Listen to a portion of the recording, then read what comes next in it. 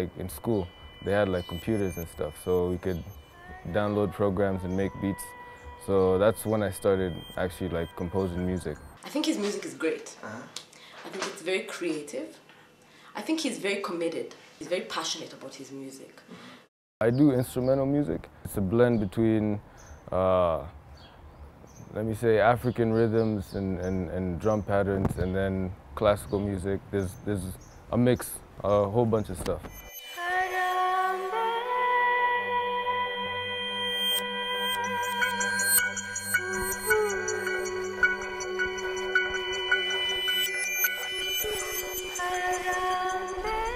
I felt like I needed to understand music to the smallest note in order to get even making beats, because you don't just make beats by putting a bunch of stuff together. You know, you have to understand like how a song is structured and all that stuff. I was doing a master's this past 2012.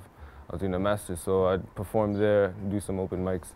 But then when I came back here, I haven't had the chance to, so my listeners have mostly been on the internet. So whenever I make a song, I put it out on the internet, free download or pay.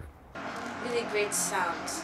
He has an ear for this really epic kind of sound for the music. It has this soundtrack kind of quality.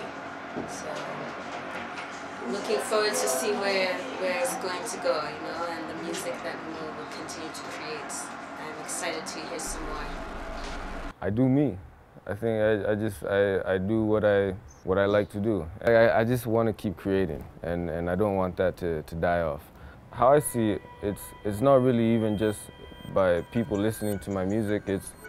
I think it's more like for people to realize how much my music is inspired by other people's stories.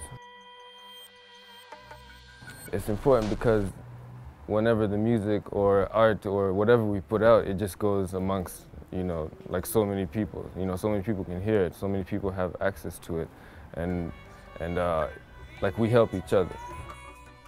But I also expect to at least be somewhere that I can say, I can look back at a year or 2 years and say, I'm really not where I was before, you know, and I'm happy.